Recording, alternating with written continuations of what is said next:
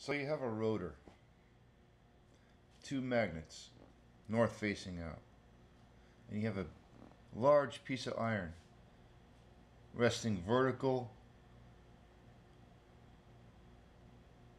so that you have a 90 degrees right here, 90 degree. When this magnet ends up here, because this iron is here, they'll start to pull. This magnet will already begin to pull to this section of the iron. And as it gets closer, it pulls even more, and even more, and even more. And this is where the magnet has the greatest pull towards the iron. At which point your electromagnet coil, your drive coil, will get energized and triggered to break the connection here so that the wheel keeps going. You don't want to use any more energy than that is needed to break the connection. It is not necessary to drive this magnet with extra power into this coil. Only do that if it's if it pays off. But if you're looking for over unity, or if you're looking for a way to create free power, if this wheel is heavy and made out of iron,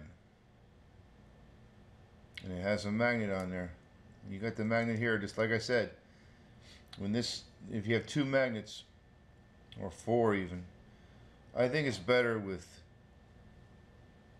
two. But explaining with two, like I said, when this one's turning this direction, and this magnet ends up here, it will be in position to get a pull onto this iron. And as it keeps turning this way, the same magnet gets closer and closer, and the pull force gets stronger and stronger until its strongest point, where you energize the coil to break the connection and keep the wheel going. Just an idea on having a large piece of iron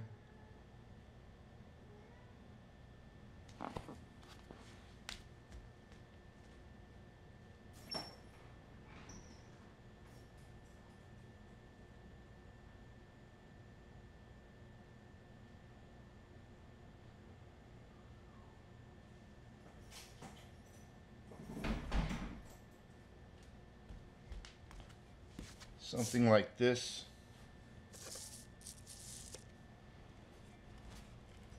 This is a piece of iron. It's an old ballast for an old window. Iron ballast for those 1920s windows.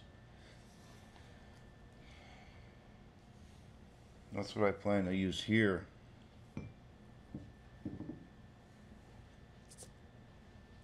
And keep in mind, the bigger the piece of iron is, the more likely you're going to get more power for free. Because the more iron you have, and the bigger the magnet is, the more free pull. This is free force of pull to the iron on the spinning wheel.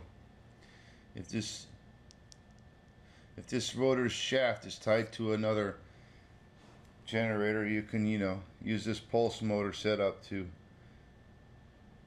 using the iron as the main driver here and the magnet. So having a huge piece of iron, wrap a coil around that, around the end of the iron, just where you need to create your temporary pulse of a magnetic field in order to break the connection between this north magnet and the iron core. Because if you don't break that connection, then you're just going to have a braking force here and your rotor is going to stop spinning.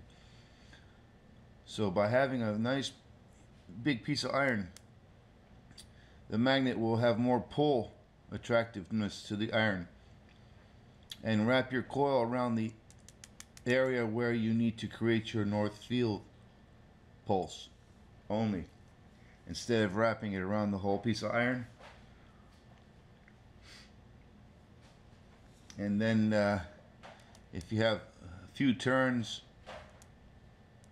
on your coil, you can have a low resistance, which is not a problem. Just drop your voltage from 12 volts to 2 volts, and you know, drop your voltage as low as you need to drop it, to where you find that the wheel will keep spinning and it won't stop, and you're not increasing speed, but you're maintaining speed without slowing down. And that's a good start towards an over unity pulse motor. But you're going to need a big piece of iron for your magnets to pull to. Now, right now, people are using, you know, like in the Bedini bifilar, you know, their cores are not that thick. They're small cores, you know. They're like, you know, they weigh maybe a couple pounds.